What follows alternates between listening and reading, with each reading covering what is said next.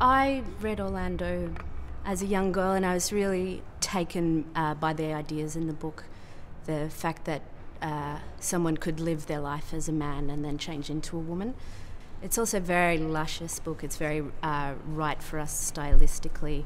It's very visual. There's a lot in terms of symbolism and imagery to draw from, so that was very attractive to us.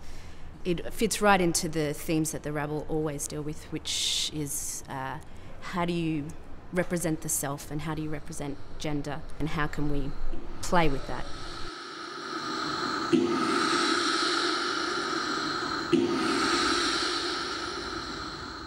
The response often to our work is maybe an intuitive response or a feel, like comes from feeling rather than intellect. So I think it's an experience, and I hope that the audience kind of take it and be open to an experience. Whether they intellectually understand it or not, I don't think is important. I think the work is made from that place. So in a way, if they can somehow view it as an experience or experience the experience, then it would be great.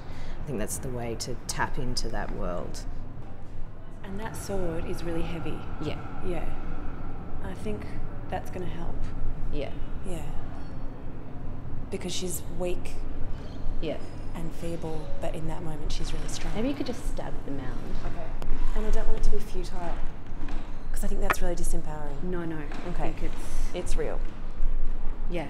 No, yeah. She's got some real power. One of Orlando's first journeys, Orlando has a series of meetings with different figures, and this one happens to be a real figure from history, who's Queen Elizabeth.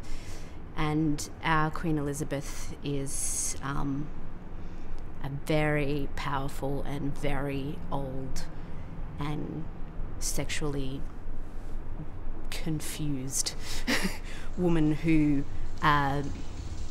meets youthful Orlando and is very attracted to him and takes him under her wing.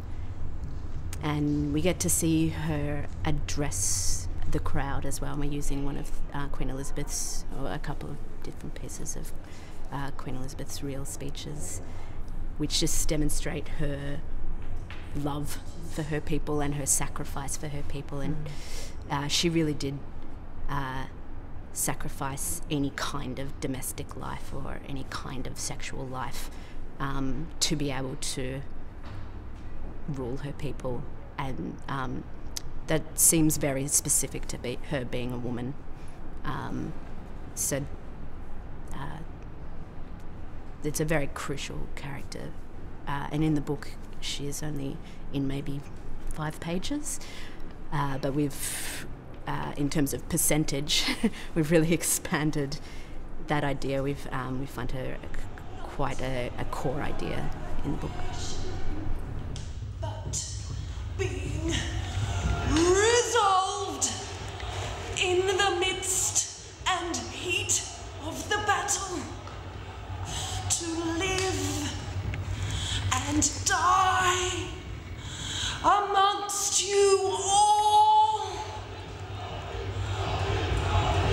to lay down for my God and for my kingdom, my people, my honor, and my blood,